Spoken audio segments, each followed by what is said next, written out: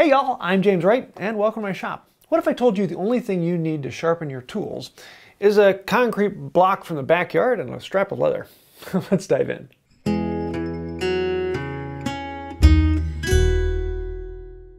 I say this a lot, and I'm going to say it a lot more. Sharpening is the beginning skill required for all hand tools. When sharpening disappeared, hand tools disappeared. They are linked. You cannot use hand tools without learning sharpening. There are thousands of ways to sharpen, from diamonds and whetstones to simple sandpaper or even paste on a piece of glass. And when you first get into it, it can be mind-bogglingly confusing because there are so many different ways and so many people saying, this is the right way to sharpen and this is the right way to sharpen, and they're all telling you different ways of the right way. The answer is there is no right way. There is no best way. There's only the way that works for you in your certain circumstance with your particular tools and in your particular budget. And that's why I try to show different methods to do everything. I don't want to be locked into any one particular method. But to do this, I want to take it even farther. In a bit, I'm going to show you how I would sharpen on a simple block of concrete.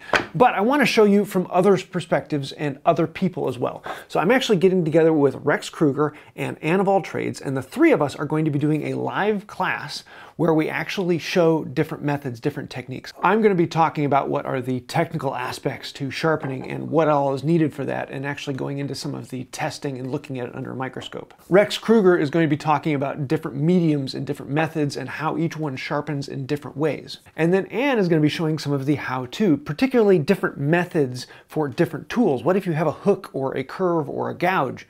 How do you sharpen those? So for 2 hours, the three of us are going to be diving in deep to see exactly how do you sharpen across the board from different points of views. And we're all going to be looking at it from very different things. I'm going to say, well, I really don't do it that way. I do it this way. And Anne's going to do something different.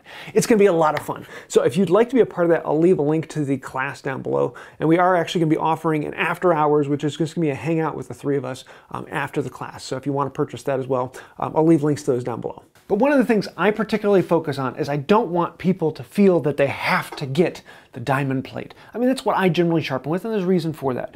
But you don't have to get exactly what the guru has. You can go into your backyard and grab a concrete block, a strap of leather, and a little honing compound and be right to it. As long as you understand the basics and know what it takes to actually bring that edge together, you can do it with just about anything.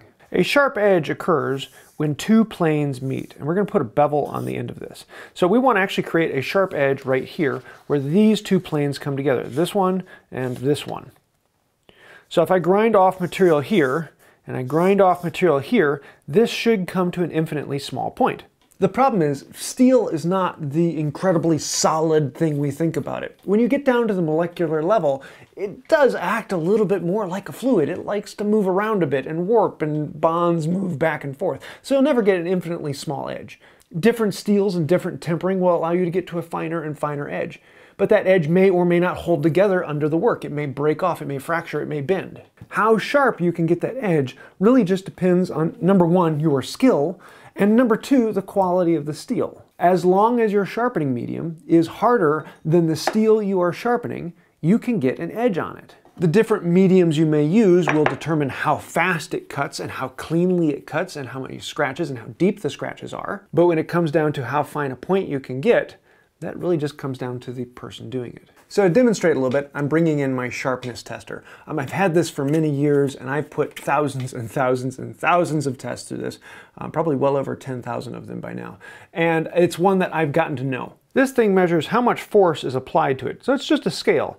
But in here, there is a measured filament that will get sliced. So the pressure needed to slice the fiber tells you how sharp it is. In this case, it's about a 150. I'll leave a chart down in the description down below to basically describe what the numbers mean. But in general, the sharpest you can possibly get, the best steel in the world, is around a 75. Anything under 150 is incredibly sharp, and that's where I want something to be for a smoothing plane. For general work, I'll usually let it get up to around 300 or so, but somewhere between 300 and 400, I'm going to be sharpening it again. 500 is around the point where the average person thinks a kitchen knife is sharp, and from there they go on up. So if I can get this edge under 200, it will be phenomenal for 90% of the work it needs to do, and if I can get it under 150, it can be incredibly keen and do a lot of work. So if this one is currently around 150, first thing we need to do is dull it. And this is going to drive a lot of people crazy. We're going to put it tip down on this concrete and go,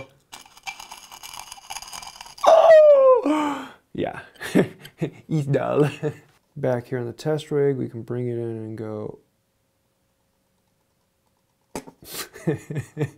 572. Yeah, he's dull. He's really, really, really dull. I don't even let my scrub plane get that dull. So the question is, can we actually sharpen it up on just this stone? For natural and man-made stones, you do need a liquid in here in order to create a slurry. And that slurry is what actually does the grinding. It's a paste that's moving around on there. It's not actually the aggregate that's grinding it off. It's the slurry on top. That's why diamond stones cut different than natural stones, because these don't create a slurry. It's just the aggregate sticking up on the diamond. Then I'm gonna bring it in here and just like normal, very light pressure. I'm not gonna be pushing down on this. I don't wanna mash it down yet.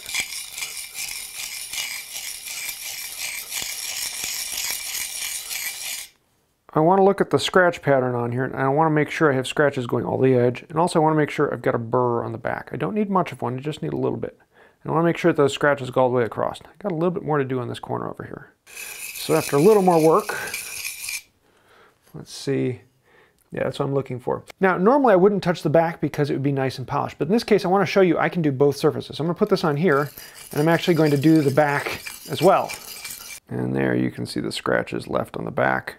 It's really heavily scratched up. And because we last did the back, I can now feel the burr on the bevel side. So with that, I'm going to move the stone out of the way, and I'm going to bring in the strop. This is a scrap piece of leather out there. You can use just about any leather you want. You want to go something nice and hard. The harder the leather, the better. I like horse butt, and this is what I actually sell on my website. So if you want to get the exact same stuff I use, you can do that. But it's just a scrap leftover leather. Then for the honing compound, I'm using a green chrome oxide. This is my favorite. It's a great balance between aggressive and medium and gives you a nice clean finish, and it's relatively affordable. As well, I sell that on my website too. Because the burr is on the bevel side, we're going to start there, and I'm going to be basically polishing up that. I don't need to remove all the scratches. I just want to get a nice polished edge. Normally I'm only going to do about 10 or so strokes. This time, because I need to get rid of a few more scratches, I'm going to do a few more. And that's all I need.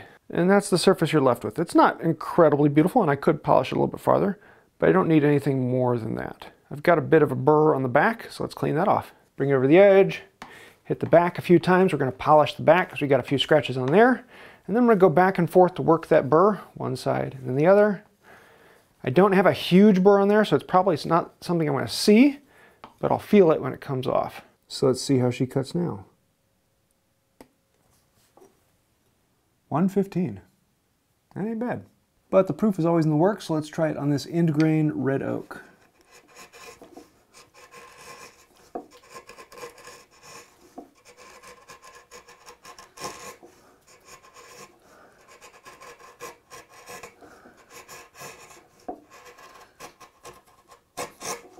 I'd say that's acceptable.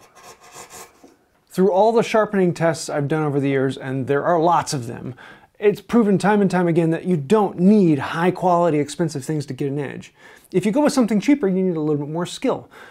But you can spend the money and get jigs and high quality things that more or less guarantee what you're doing.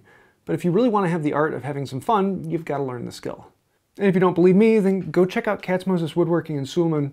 They did a really cool test actually trying a bunch of different things, and they came to the same conclusion. You don't need high-end things. Sometimes the cheapest ones are the best. And I know there's a lot of you like, oh, he may have scanned something because it was live. If you want to see this live, come to the class that Rex, Ann, and I are doing, and I'm going to be doing this live through all of this and that, and I'm also going to be showing it under the microscope so you can actually see what does the edge look like. It's really kind of fascinating. So if you want to see that, there are links to the class down below, and I'm really looking forward to having fun with that. Now, on top of all that, I am very interested to hear your thoughts on this, because I know this is going to start a bunch of arguments, but I'm also going to have a lot of people throwing some really cool ideas of why don't you try this, why don't you try that. I'd love to hear those down below. Please put those in the comments down below. That means a lot to me, and I read through all of them and answer as many of them as I can, and it helps out the channel. On top of that, anytime you hit the like, comment, share, subscribe, really you are helping this out. 1 share is worth 10 comments, and 10 comments is worth a like. So thank you. If you'd like to help out even farther, there are a whole bunch of names over here. Those are all the fantastic, wonderful, benevolent, gorgeous, and amazing people over on Patreon. Because without patrons and members on this channel, we wouldn't exist. Between all of you who hit the thank you button down below, or join or become a patron on Patreon, honestly, thank you. Without you guys, we wouldn't be here. So if you want to find out more about that, well, you know what to do down below. I think they'll do it for now. And until next time, have a wonderful day. I always thought that military drill instructors were hand tool people because you constantly heard them saying, "Strop! And give me 20!" I do that all the time.